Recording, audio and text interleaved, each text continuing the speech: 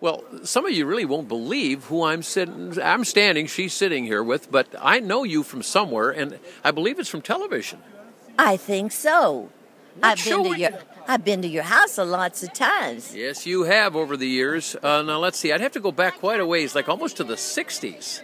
Oh, you think so? I think so. I think we've run every day since the 60s. Yeah, and it could be a pretty well-known television show, Beverly Hillbillies. I know you. You're Ellie Mae. I am. Yes. Sure is nice to be visiting with you. Well, I'd like to know what you've been doing since Beverly Hillbillies. Oh, my goodness. Since Hillbillies, been doing lots of things. Did some television, did a little bit of a kind of movie, but not too much, because I decided it's my time to give back. You know, God really blessed my life, and I've done so many different things. And so Ellie became a wonderful little door opener for me, and I've been able to go to churches, and I have spoken at many churches, worked with youth.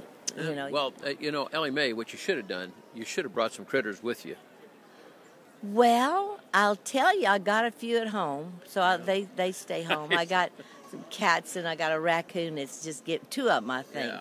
They eat my cat food, giving me quite a time, I'll tell you. Yeah, well, it's good you didn't bring the skunk, I know that, but it's just delightful to see you. You look so good. Praise the Lord. Yeah, indeed, yeah. Keep me going. Yeah, well, keep going on more books for us, those kids. Well, I certainly will, and it sure has been nice visiting with you. Now, y'all be sure and stay tuned now, you hear? She can still whistle. It probably still gets a few as well. Donna Douglas from Moody Radio.